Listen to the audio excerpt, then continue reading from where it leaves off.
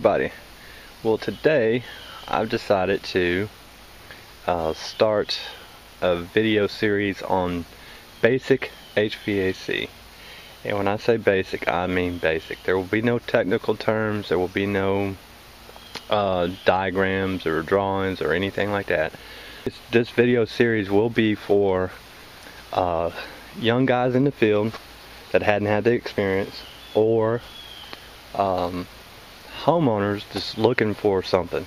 Now, if you're a homeowner and you want to work on your own equipment, just keep in mind, keep it safe. Make sure all power is disconnected, and there is some training that goes into this stuff, because something simple for us be difficult for y'all.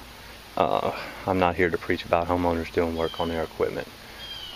So what the video is going to be about today is the condensate line. What I'm in my boneyard, and a friend of mine was kind enough to bring me a bunch of scrap. This air handler being one of them.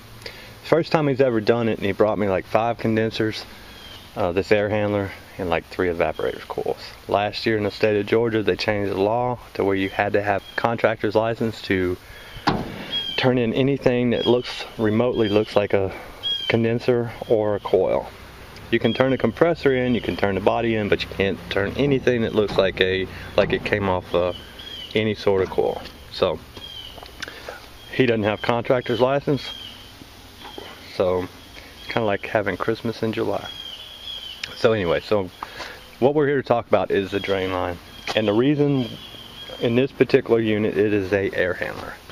The way the air handler operates, Freon lines come in here, and the blower wheel, the blower motor is up top.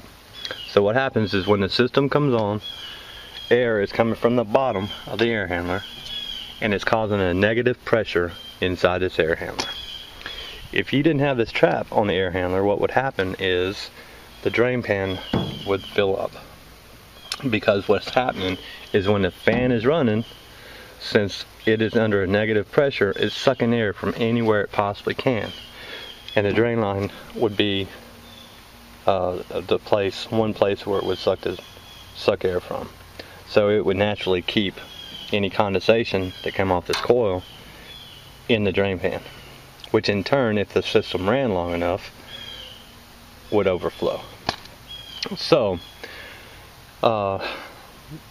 that's the purpose of the trap. Now what I do when I go to put a system in is I actually make the trap.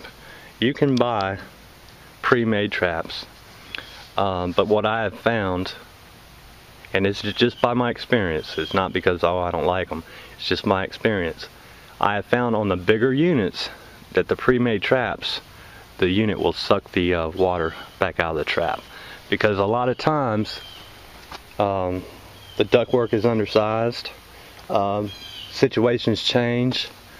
Let's say somebody put a carpet over one of the returns by accident, or kid dropped a book or something on top of the return, and now the unit needs to get that return air from somewhere, so it's going to suck harder, suck water out of the trap. So that's why I prefer to make my own traps. That way I can make them deeper. Now we'll talk about the construction of the trap and what it does, and the reason why I have what I have here. Of course, you see at the top I put a T in, and the purpose of the T is for during the year, I don't have it glued together, so during the year somebody can come in, take this pipe off the top of the trap, it's not glued, and it should never be glued, and they can pour bleach, or actually pour a gallon of water down here, and that gallon of water will help wash the stuff out of the trap. And then you pour some bleach in it, and then very important to put this stuff back on, or put this piece of pipe back in, because if you don't, what will happen is, just like you didn't have a trap, air would actually suck in right here back through the drain and cause it not to drain. So that's why that T has a cap on it. And then of course you come down, and then whenever your outlet of your trap has got to be shorter than the opening of the trap. Very important. If it goes any higher, then it won't drain. So it needs to, the outlet needs to be higher or lower than the opening. Now you have different configurations. Sometimes you just have a condensate pump sitting on the floor, and you just take another 90, bend it down or turn it down, and go into your condensate pump, and in that case it would probably be like this, turn like that. But now in a, let's say, an attic situation where you have an air handler on one side of the attic and an opening where it terminates the house is way on the other side of the attic. What I would normally do in that case is I would normally take this 90 off. Let me turn the camera off here. I don't have my cameraman out, so let me turn my camera off. So what I would normally do in that case, if your drain line went to the other side of the attic, is I would actually put a T in and then run a piece of PVC up above the opening or the outlet, so that way if the drain line ever does overflow, it won't overflow here. And the purpose of this is to create a vent, because if you run 50 foot across the attic, and even though you strap it up, you still may get some sags. And if you have any sags at all, that's what we call a double trap. And if the unit gets double trapped, it will not work. It will not drain. So that's why in an attic you may see an open vent right at the trap. Now I have been on one, and it only took one time, where I had a double trap.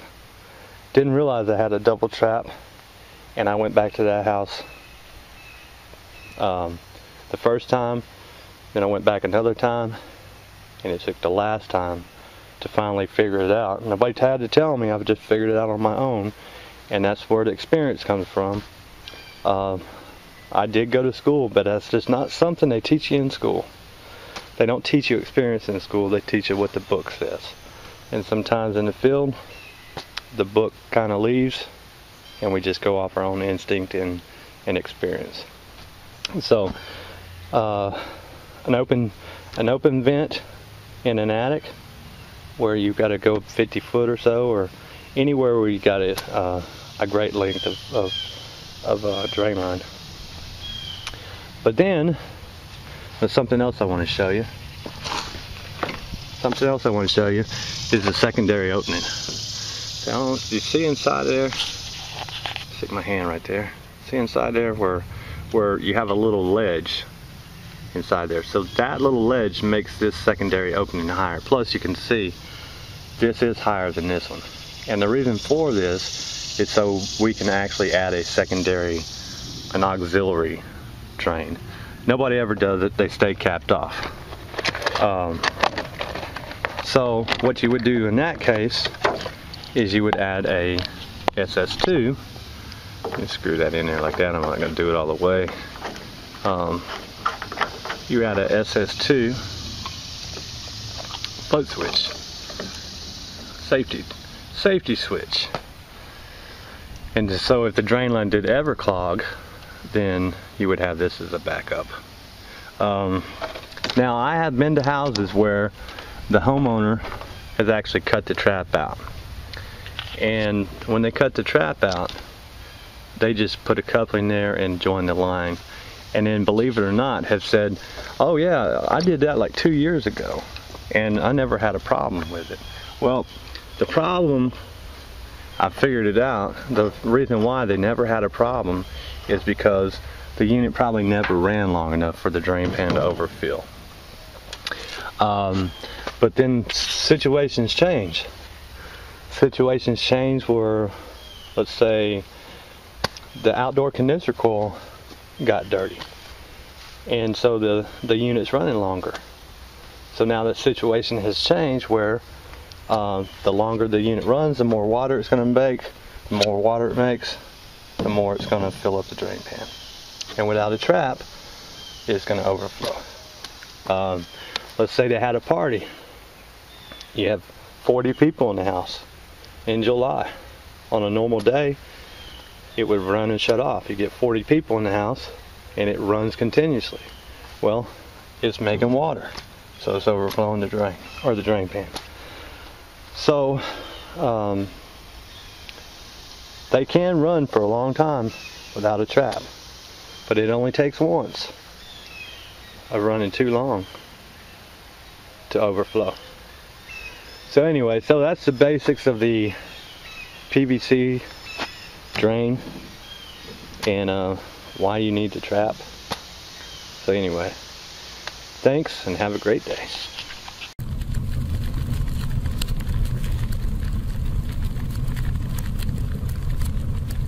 In school, they don't teach you experience in school, they teach you what the book says. And sometimes in the field, the book kind of leaves and we just go off our own instinct and experience.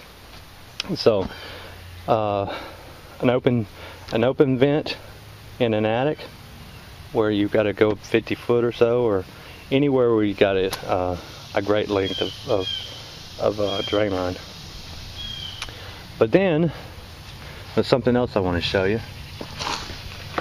Something else I want to show you is the secondary opening. So you see inside there, stick my hand right there. See inside there where you have a little ledge inside there. So that little ledge makes this secondary opening higher. Plus you can see this is higher than this one.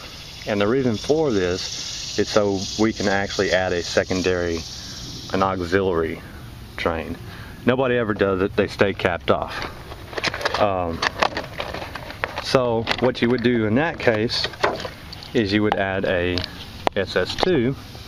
Let me screw that in there like that, I'm not going to do it all the way. You add a SS2 float switch, safety switch. And so if the drain line did ever clog, then you would have this as a backup.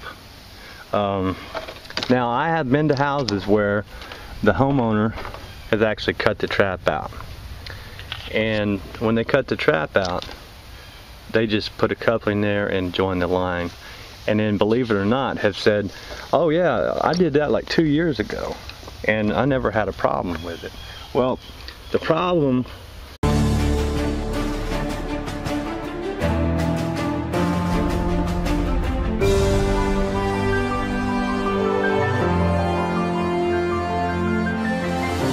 everybody. Well, today I've decided to start a video series on basic HVAC. And when I say basic, I mean basic. There will be no technical terms, there will be no diagrams or drawings or anything like that. This video series will be for young guys in the field that hadn't had the experience, or homeowners just looking for something. Now, if you're a homeowner and you want to work on your own equipment, just keep in mind, you know, keep it safe. Make sure all power is disconnected, and you know, there is some training that goes into this stuff, because something simple for us be difficult for y'all. I'm not here to preach about homeowners doing work on their equipment. So what the video is going to be about today is the condensate line. What I'm in my boneyard, and a friend of mine was kind enough to bring me a bunch of scrap. This air handler being one of them. First time he's ever done it, and he brought me like 5 condensers, this air handler, and like 3 evaporator coils. Last year in the state of Georgia, they changed the law to where you had to have contractor's license to turn in anything that remotely looks like a condenser or a coil. You can turn a compressor in, you can turn the body in, but you can't turn anything that looks like it came off any sort of coil. So I turn it down and I go into your condensate pump, and in that case it would probably be like this, turn like that. But now in a, let's say, an attic situation where you have an air handler on one side of the attic and an opening where it terminates the house is way on the other side of the attic. What I would normally do in that case is I would normally take this 90 off. Let me turn the camera off here. I don't have my cameraman out, so let me turn my camera off. So what I would normally do in that case, if your drain line went to the other side of the attic, is I would actually put a T in and then run a piece of PVC up above the opening or the outlet, so that way if the drain line ever does overflow, it won't overflow here. And the purpose of this is to create a vent, because if you run 50 foot across the attic, and even though you strap it up, you still may get some sags. And if you have any sags at all, that's what we call a double trap. And if the unit gets double trapped, it will not work. It will not drain. So that's why in an attic, you may see an open vent right at the trap. Now I have been on one, and it only took one time, where I had a double trap. Didn't realize I had a double trap, and I went back to that house the first time, then I went back another time, and it took the last time to finally figure it out. Nobody had to tell me, I've just figured it out on my own, and that's where the experience comes from. I did go to school, but that's just not something they teach. The returns by accident, or kid dropped a book or something on top of the return, and now the unit needs to get that return air from somewhere, so it's going to suck harder, suck water out of the trap. So that's why I prefer to make my own traps. That way I can make them deeper. Now we'll talk about the construction of the trap and what it does, and the reason why I have what I have here. Of course, you see at the top I put a T in, and the purpose of the T is for during the year, I don't have it glued together, so during the year somebody can come in, take this pipe off the top of the trap, it's not glued, and it should never be glued, and they can pour bleach, or actually pour a gallon of water down here, and that gallon of water will help wash the stuff out of the trap. And then you pour some bleach in it, and then very important to put this stuff back on, or put this piece of pipe back in, because if you don't, what'll happen is, just like you didn't have a trap, air would actually suck in right here back through the drain and cause it not to drain. So that's why that T has a cap on it. And then of course you come down, and then whenever your outlet of your trap has got to be shorter than the opening of the trap. Very important. If it goes any higher, then it won't drain. So it needs to, the outlet needs to be higher or lower than the opening. Now you have different configurations. Sometimes you just have a condensate pump sitting on the floor, and you just take another 90, bend it down. He doesn't have contractor's license, so it's kind of like having Christmas in July. So anyway, so what we're here to talk about is the drain line, and the reason in this particular unit it is a air handler. The way the air handler operates, Freon lines come in here, and the blower wheel, the blower motor is up top. So what happens is when the system comes on, air is coming from the bottom of the air handler, and it's causing a negative pressure inside this air handler. If you didn't have this trap on the air handler, what would happen is the drain pan would fill up, because what's happening is when the fan is running, since it is under a negative pressure, it's sucking air from anywhere it possibly can, and the drain line would be one place where it would suck air from. So it would naturally keep any condensation that came off this coil in the drain pan, which in turn, if the system ran long enough, would overflow. So that's the purpose of the trap.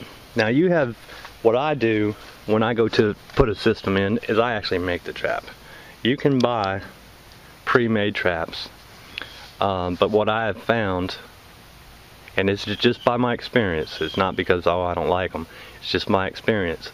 I have found on the bigger units that the pre-made traps, the unit will suck the water back out of the trap, because a lot of times the ductwork is undersized, situations change,